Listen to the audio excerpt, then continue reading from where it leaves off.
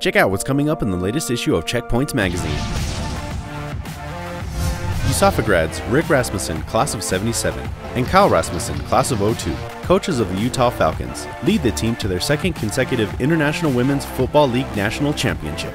53 completely diverse young ladies who are all pulling on the same end of the rope. They work very hard and our team's been very successful. We've outscored our opponents this season 437 points to 15. Those are kinds of stats that they speak for themselves, and they really highlight, I think, the level of organization that we've got in our staff and our players.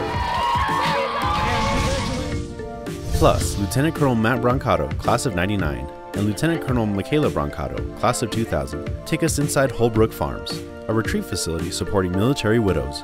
We didn't realize how much need there was out there. Intentionally, this was a spa-themed retreat, so we could pamper them, massages, boat rides, they go paddleboarding. We wanted them to feel like this is their home here as well.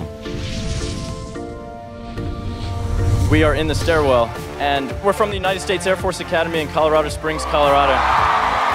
And In the Stairwell has taken the nation by storm with their performances on NBC's America's Got Talent. Find out how they're balancing fame with Air Force and Academy commitments, and get the full story about their road to Hollywood. All of this and more, the next issue of Checkpoints magazine, coming to you this month.